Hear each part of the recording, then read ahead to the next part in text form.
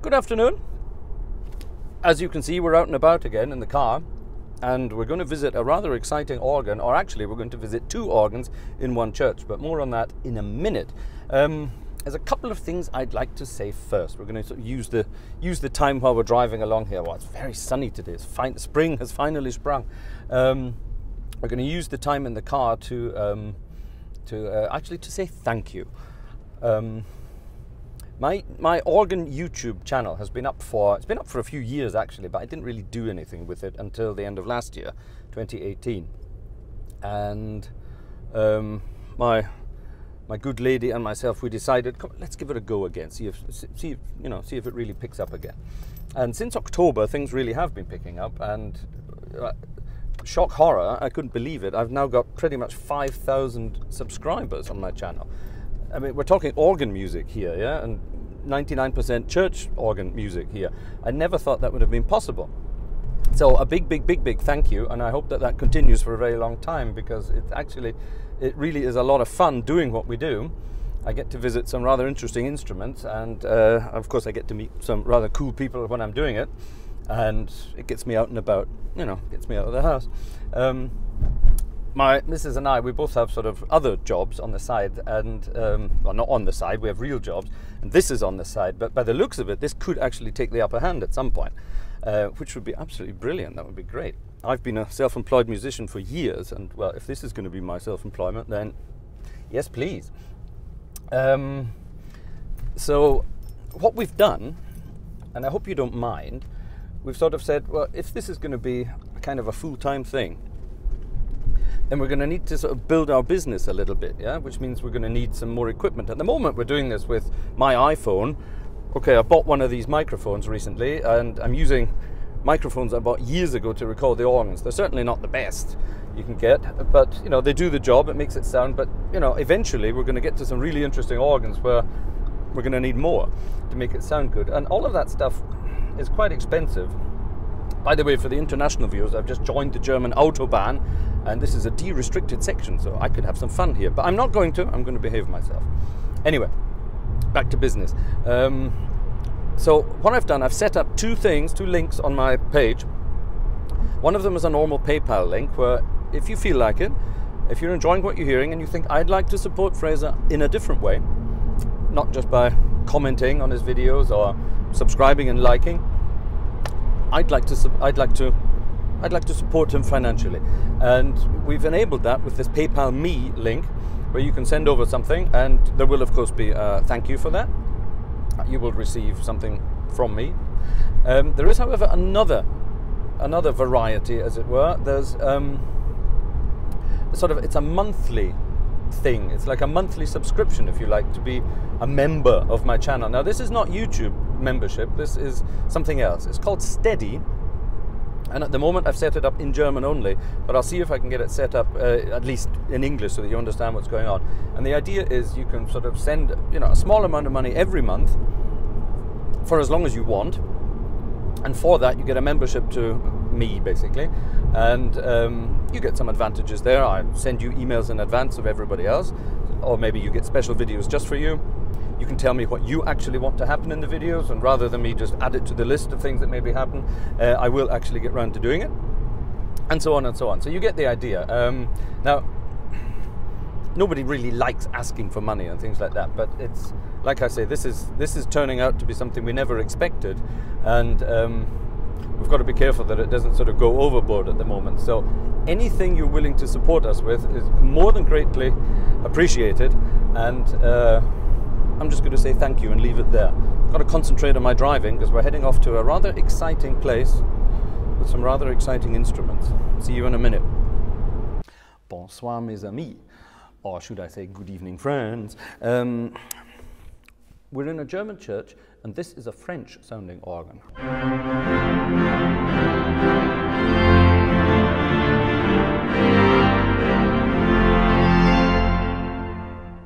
But look closely.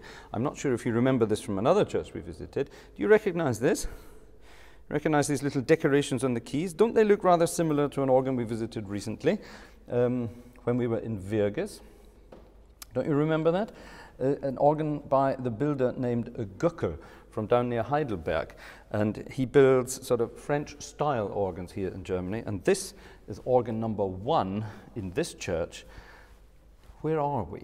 Well, I posted a comment yesterday and asked everybody, where do you think we're going? We're going to visit a church where, well, the first organ wasn't big enough, so a second one was installed. Some people thought we were going to Cologne Cathedral. That would have been quite nice, but no. We're still in the Westerwald region of Germany, and a couple of weeks ago we visited Wirges with the organ from the same builder here. A couple of weeks later we went to the Abtei Marienstadt, the great big Riga organ with 4 manuals, and today we are in a tiny, tiny little village right up stuck right up at the top of the Westerwald, if you like. A village is called Gackenbach, and Gackenbach is world famous, I'm not joking, is world famous for its organs. There are 2 of them. This is number 1. This has been in the church since about 1999, 2000. And like I say, it's French in style. 2 manuals, a few stops, as you can see. It's got a lovely sort of fresh, crispy French sound. But there's something waiting for us downstairs. So maybe I should say a word or 2 about this French-style instrument before we go and look at the other organ. At the first glance, it may appear quite small, but it actually has everything a proper French-sounding organ needs. It's got the flute harmonique.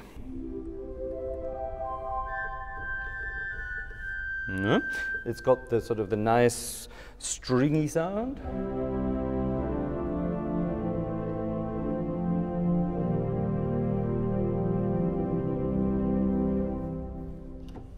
It's got the big fat principal sound, the montre, that you get in most French organs.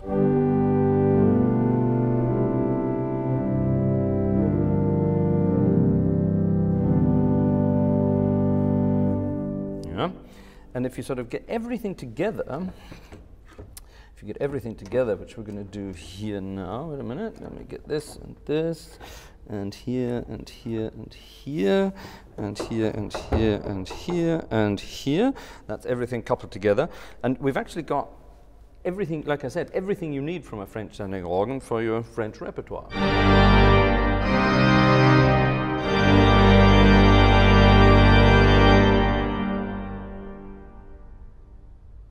And not only that, we've got a wonderful acoustic too. Right, I think it's time we go downstairs and have a look at the other organ. Come and have a quick look at this before we go downstairs.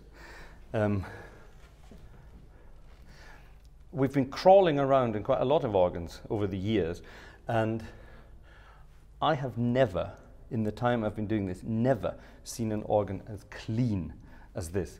Look how perfectly clean and shiny and dust-free everything is here. It's absolutely unbelievable. And this is all thanks to the work of one man, and this is the one man who's responsible for not just this organ, but the organ downstairs as well, which we're about to go and see. The organist here in the church, his name is Ralf Cieslik, and he's been here for quite a number of years as organist, and he's made it his sort of life's passion to install and maintain these organs in this church. Wonderful guy. So there you have the French organ. That's what it looks like from down in the church. And then when you turn around and sort of look around the church as it is, you can't see the second organ. Or can you? I can't see a second organ. But if you walk in this direction with me and sort of look into the transept at the side there, what are you going to see? There it is. Hidden in the corner, there it is, the second organ.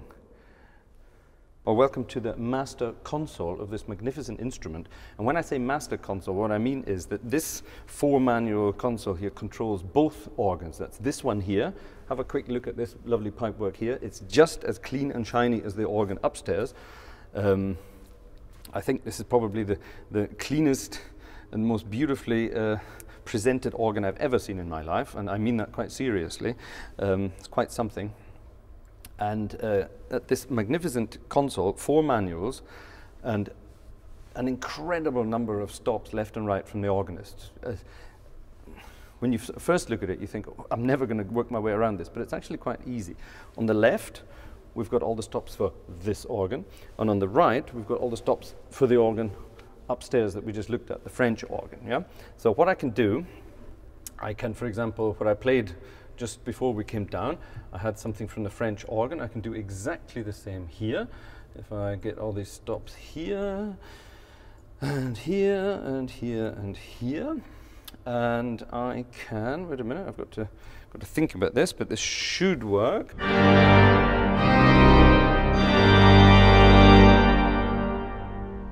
So there's the French organ controlled from this console. Now, let me clear that and let's move over to this side.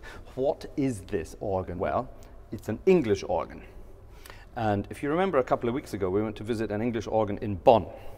And the story with that English organ was it was taken from a church, taken over to Germany, cleaned and tidied up and sort of restored a bit, put in the new church, 1 or 2 new stops added, and that was it. This organ here is a very, very different story. This comes from the organ builder Nelson and Company. This organ was installed in a church in Durham in 1904. It was a very small organ. It only had 13 stops. Now, if you look at this here, that's rather a lot more than 13 stops. Over the years, Ralf has added to the organ, and it now has 43 stops. And actually, there's some more additions to it, but we'll get to that in a moment. And there's something planned on top of that as well, but more on that later. Like I said, I've never really seen this organ before. I've only ever heard about it. And I have talked a few times with Ralf about it and visiting it, but I've never been here. And we came into the church and we had a look upstairs at the French organ first, then we came down and had a look at the console, just talked about it, didn't really sort of go into too much detail. But when I finally sat down at the console and started to play something, something struck me. And it's not just that it looks like an English organ, and it's not just that it sounds like an English organ, it smells like an English organ. And that's something I really can't explain. I don't know if it's the wood they use here in the console itself, if it's the wood they use in the keys, if it's the wood from the pipes, but there's a very distinctive woody smell that you only get in English organs. I've never found it anywhere else. I sort of get a little bit homesick when I smell it. It reminds me of the old organs I used to play at home. Interesting. I wonder where that comes from. Maybe someone can explain it, or maybe it's just my brain. Who knows? Anyway, what do we have in this wonderful English organ? Well, we have the typical sort of string sounds.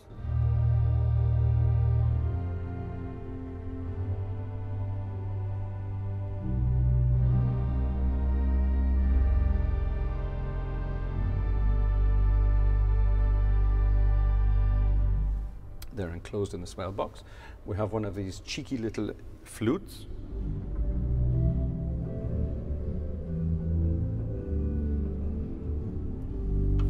Dainty little flute. I can open the swell box and then.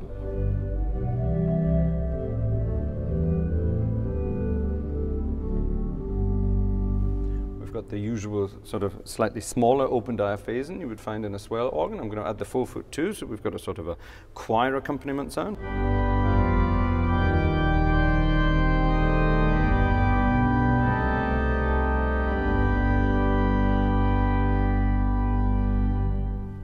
Of course, we can close the swell box on that, which gives it that lovely dynamic effect. Okay, in the main manual, now we've got, like in Bonn, there were separate open diapasons, principals. And here, we don't have 2, we have 3. Or is it 3? 3.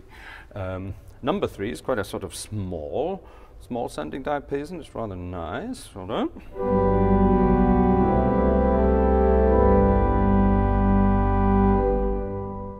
That sort of fills the church rather beautifully. Number 2 is a lot stronger, but it's still not overwhelming.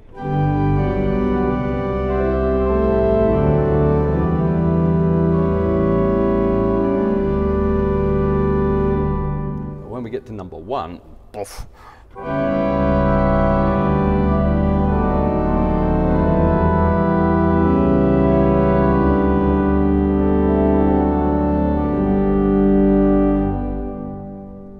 So if we were going to build a sort of principal chorus, I think we'd probably use number 2, add the 4 foot and the 2 foot to that, and there we have our sort of typical sound.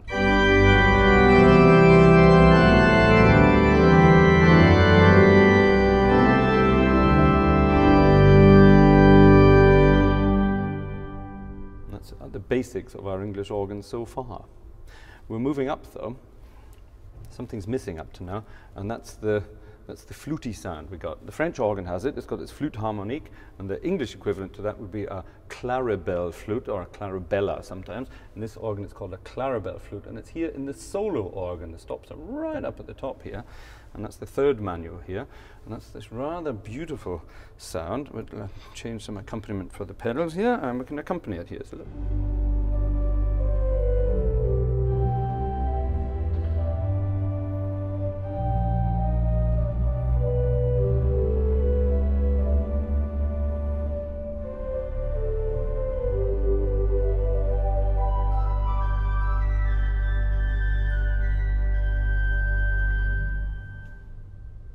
Quite nice, isn't it?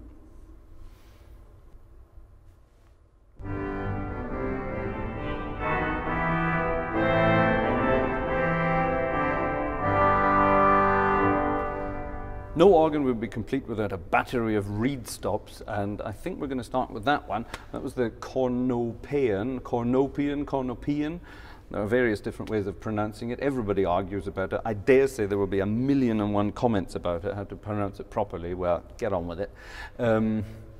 That's the Cornopian. It's in the swell of this organ, and it's actually the only reed in the swell that's swellable.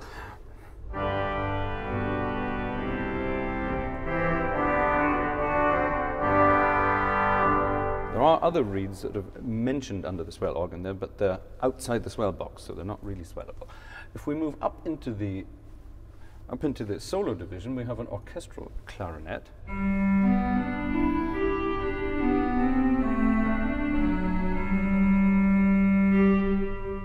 That's got a beautiful, big, fat, fruity sound. I love that. Very creamy, actually.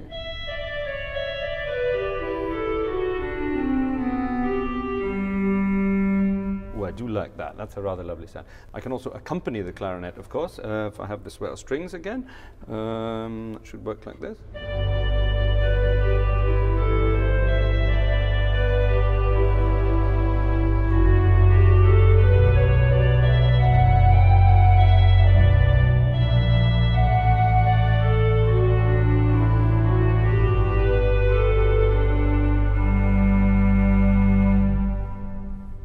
Like that. It's a rather lovely sound. There's also an orchestral oboe, which sounds rather more nasal than the sort of French style oboe you would hear.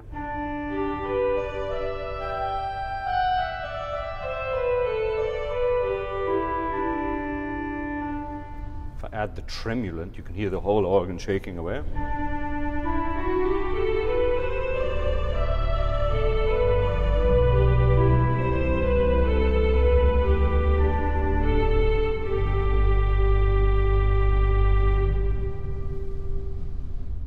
Get rid of that tremulant before the whole organ falls apart. There's a trumpet up here as well. What does that sound like?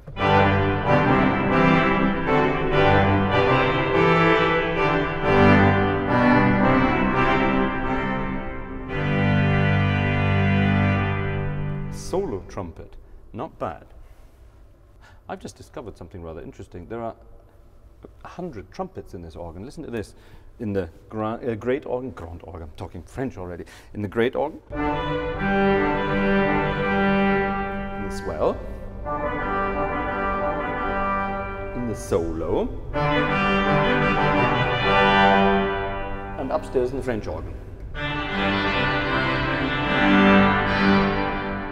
That's something you don't find every day. I think if I was organist here every Sunday, I would play pretty much like this. What I've done, I've taken the great principal chorus, and I've coupled the swell with it. I've stolen the mixture up from the solo organ, and because it's in a different swell box as well, and all of that coupled together gives this rather lovely effect.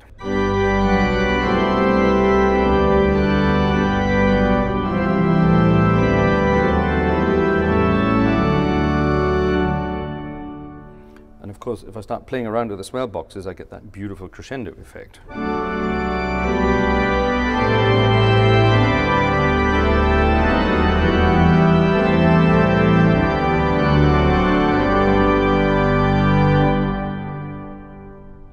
Probably far too loud, actually, to accompany any kind of congregation, but that's how I'd be working.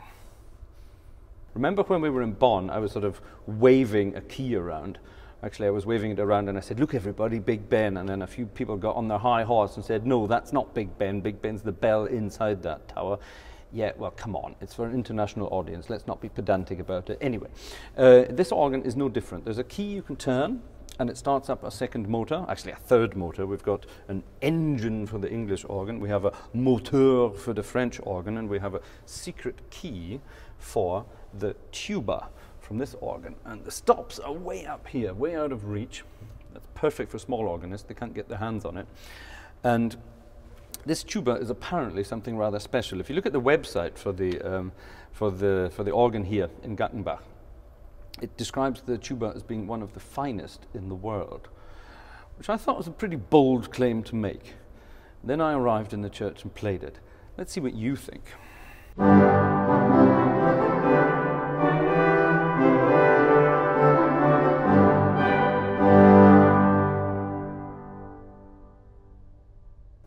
Check this out. This is where they've put the pipes for the tuba. It's a rather compact solution up there, I think, but it's very, very clever. What happens, what that sort of led to, the tuba doesn't speak in one direction into the church. That would be very direct and very bombastic, probably far too much for a church of this size. But because they've hidden it against the wall behind the organ, it's a very diffused sound. That sounds negative, but it isn't. It's a very diffused sound throughout the entire church. It spreads itself rather beautifully through the whole church. It's a rather clever way of doing things, and I like it a lot. Before this video gets completely overly long, it's probably already very, very long, but I haven't shown the pedal stop separately. There is a 32-foot reed here, a contra trumpet, which is rather amazing. You're going to hear it in a minute. But what I've decided to do, I'm going to sort of make up a little piece of music, and I've got a dialogue going between the organ upstairs, the organ downstairs, put them together, build up a bit of full organ, and actually, when I say full organ, it's not quite. I've left the tuba out of full organ because that really is an incredible effect, and it should be saved for live. Actually, the microphones we have here can't really pick it up properly, so I think we'll leave it at that. But this is my idea of what this organ can do. Hope you like it.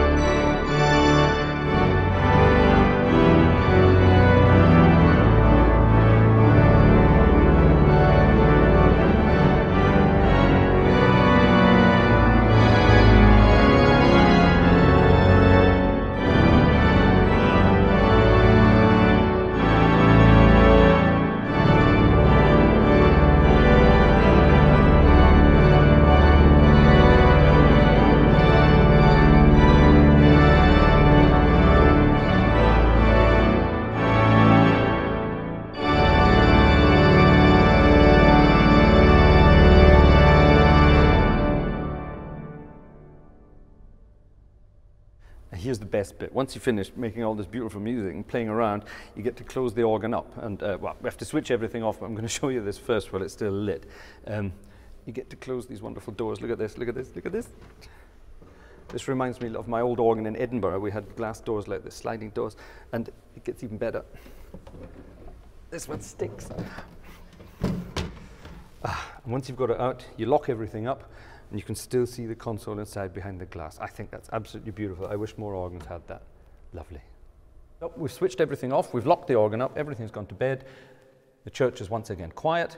We've got to tidy up all our stuff, pack away, and then we can let poor old Ralf get home for the night. We've been here for rather a long time filming this. We've had a great amount of fun together. So thank you greatly to Ralf for letting us have the time at the organ here. I'm thrilled that I've finally made it here to Gackenbach, even though I used to live like just sort of 20 kilometers away. I'm a bit further away now, but it's wonderful that I made it here, and I hope I get to come back soon again, or I hope I get to come back more often. And I think we're going to close up today with a little bit of our sort of Brexit theme, because it's still, we started it last week and it's still running, unfortunately. Thanks, by the way, to Mr. Speaker John Bercow, who is hopefully going to sort things out with everybody. If he doesn't manage it, then Your Majesty, can you please step in and do something about it? Anyway, this organ is a perfect example of what Europe has been like. Ralf spends a lot of his time going over to England to visit English organs, to visit the cathedrals, to visit the organist, to get some ideas, to maybe get some new stops, some new things, take them back here, put them in the organ, expand, expand, expand, yeah? Now look what we've got here. We're in a German church and we have an English organ and a French organ. It's Europe, isn't it? It's a European instrument. Now imagine a sort of a Brexit maniac came over here and wanted to play a concert. Well, he can switch the French organ off and only have the English organ, if he wants to do that. Or maybe a pro-European, anti-Brexit person is going to come over here and only play the French organ and leave the English organ out. Well, you can do that too. Or you can do what's probably most sensible. You can combine the two of them and have a hell of a lot of fun. So, end of political rant. Hope you enjoyed the video. Sorry for being so long, but it's such a wonderful instrument. I never ever thought it was really this good. I'd heard about it before, and everybody had said to me, this really is a brilliant instrument, and I thought, well, I'll have to see it for myself sometime, and I'm glad we came out today. It's going to be, like I said, it's going to be a very long video. I hope you've stayed with us right to the end. I hope you enjoyed it. Please let me know. And that actually concludes our series of organs here in the Westerwald. This can't be topped now, okay? That's it. That can't be topped for me in this area anyway. So anything we visit from now on has to be much further away from here. I'm really excited. I think you can tell. Anyway, let's leave it there. Get tidied up. Time for tea. Thanks for watching. See you next time. Bye-bye.